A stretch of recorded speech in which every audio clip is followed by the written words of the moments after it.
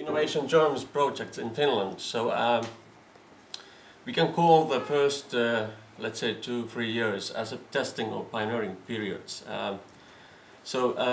David launched the very concept 2003, I think. Yeah. And so we followed him pretty quickly, actually. 2004, we were able to launch very first innovation journalism program in Finland, meaning first courses for professional journalists, and also we launched the very first academic research project. And then a year later, we were able to launch the world's first innovation journalism course for undergraduate students as well. So we sort of tested different kind of things there. 2006, with the help of Sitra, we launched, and with the help of Esko Aho as well, because he was the president of Sitra at that time.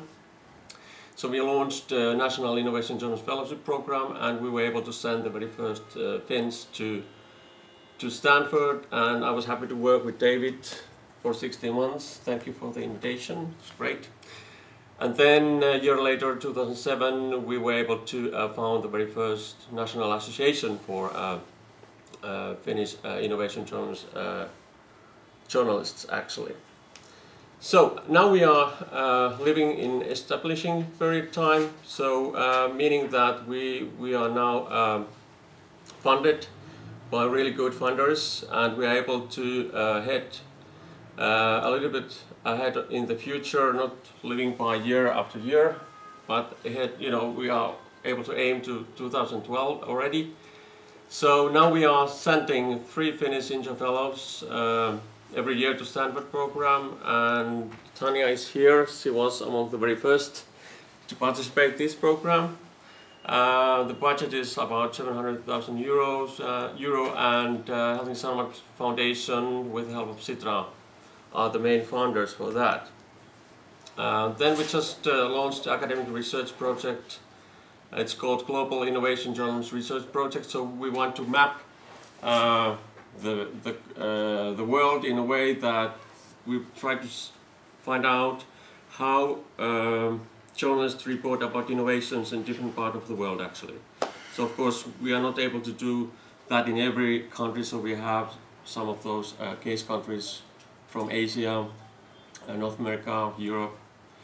Then we have it's based on a joint venture between 3 different academic institutions: University of Jyväskylä, University of Tampere, and Turku School of Business.